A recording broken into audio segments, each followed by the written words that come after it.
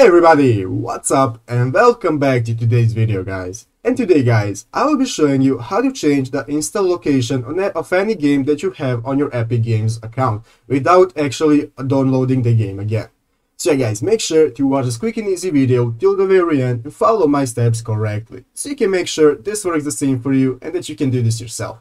But yeah guys, let's get straight into it.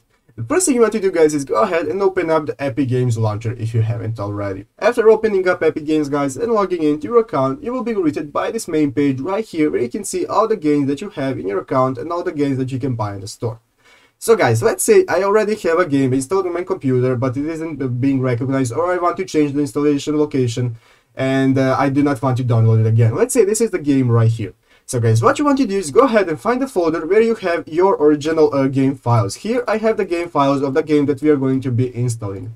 So guys, what I'm going to be doing is go ahead and start the installation process. I'm going to start it in the same folder where my original files are because it's easier that way. Go ahead and click on install guys, and now this will start the installation process.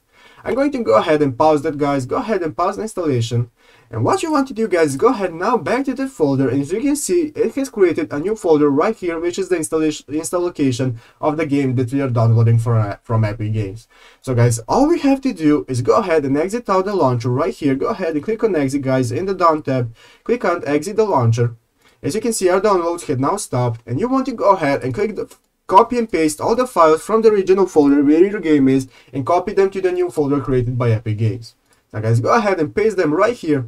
And after pasting the file guys, now you will see that the game will no longer require you to download it. It will only install it and will not have to download from the Epic Games Store. So I'm going to go back to the Epic Games launcher guys.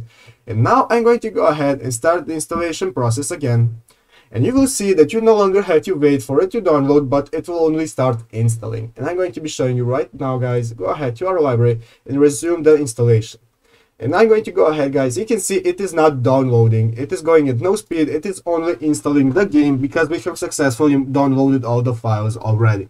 So guys, basically that's how you do it. I hope this video was helpful. If it was, make sure to leave a like and subscribe to the channel. So guys, thanks for watching, take care and bye.